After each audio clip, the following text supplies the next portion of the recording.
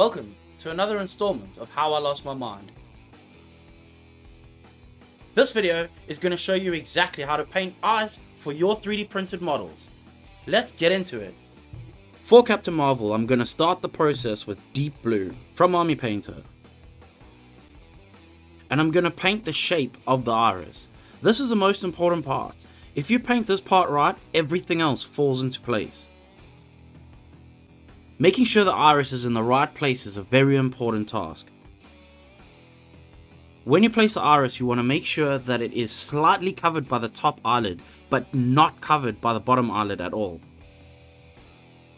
The next step in this process is to take crystal blue, also from Army Painter, and I paint this within that color that I previously put down as the base of the iris.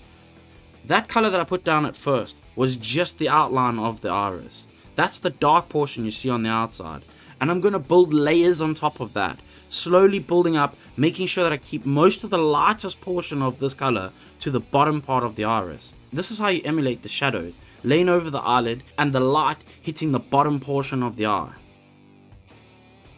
I make sure to do this extremely carefully. I also came back and darkened slightly the portion just underneath the top eyelid, just to try and push that emphasis on the shadows of the eyelid. I then came back in again with the crystal blue and I made sure to push the highest, brightest part of that iris. You don't have to be too careful in this part because you'd already laid the foundations by laying the base color for the iris earlier. I make sure that I keep pushing the brightness of that crystal blue because this is the color of the eye. The brighter I can push this while keeping the edges darker is what helps fake that illusion that the iris has life and that the iris has got shape to it. In this case I used a satin black. It doesn't matter what black you use because you're going to put a clear gloss varnish over the top of this anyway. Very carefully with a super sharp brush, I place that pupil gently in the center of the iris. At this point, you can't go wrong because it has to be in the center of the iris. If it's off, you're gonna have a skew eye. I had to come back and add a little bit more emphasis on the highlights on the lower lid. And then I also came back in and did the lips of Captain Marvel. In my opinion, Captain Marvel is not the pretty type of girl, so she doesn't have the brightest color of lipstick on, so I'm going to keep her lips very natural. Now I'm going to use highlight, what is this color? Highlight skin, and I'm going to carefully place this in the highlight spot where the light is coming from. In this case, on these models, it is a light from the top of the model. I usually place this on the right hand side for me, just because it's easier as being a right-handed person, but it doesn't really matter as long as both the highlights are in the same place. And remember we spoke about that gloss clear? This is the time you're going to slap that all over the eye. Make sure to keep it within the eyelids and don't allow it to go outside the eye, but let it well up inside of the tear duct area. This is going to make the eyes look wet. This is what's going to give them the life. Also, this is what's going to make your photos look like absolute when you try and take them, because the light's going to shine off of that. If you're taking photos, do the gloss parts last, just so that you can get good photos and you don't have a horrible glare coming off the lights from your real lights and messing with the highlight that you had artificially placed in there before. Now let's do Rogue. Being that I'm super professional and all, I completely forgot to record what colors I used for Rogue's eyes. But let's just say I started with a dark green, I moved up to a lighter green, and you kind of know the process by now.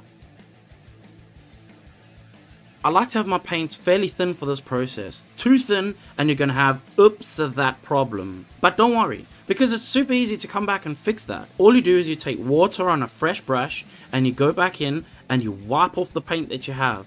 Continue to keep wiping it back off. This is exactly the reason why placing a clear coat in between layers is very important, because you can then go back and wipe off the paint without fear of damaging the paint on the layer below. Placing the base down for the other eye, again like I said, this is the most important part. If you can get over this part, then you are already 99% of the way there. All you have to do is everything stays within this base color. I make sure to get that base as dark as possible because the rims need to be dark. If you look at any iris, your iris outer edge is a lot darker than the inside. You can also emulate that marble effect that irises do have, However, this is a super advanced technique, and I usually don't do this on most of my models. So working my way up through the greens, what I do is I blend the greens with each other and I slowly layer them over the top of each other, keeping to the bottom of that iris. Remember that the light is going to cast a shadow from the top eyelid over the top portion of the iris. So the top portion needs to be darker and the bottom portion needs to be brighter. I used the brightest bit of green that I have, probably added a bit of yellow to that green to make it even brighter, but that is the most important piece, is making sure that the bottom is light and the top is dark. Back in again with the black, gentle little dot, whoops, and that is your iris. Oh no. And that is your pupil. And then after that is dried, you come back with the white, in my case the highlight skin from Vallejo, and you gently add in that little highlight spot. And wow, she got eyes to kill. And never forget the most important part, to add the gloss to the eyeballs. Add the gloss. Gloss everything that is an eyeball. And also don't forget to gloss the mouth. That's how you do eyes, bros. And before I forget, I'd like to thank my latest Patreon, Hussein T, Jeremy Posey. Yes, that's right. Those are the coolest people in town. They are helping support the channel by being a patron of mine. Don't forget, if you like this kind of content, make sure to give it a like and perhaps consider giving it a subscribe. Every subscriber that I get, I will have one more subscriber. And this is a good thing. Thank you for watching.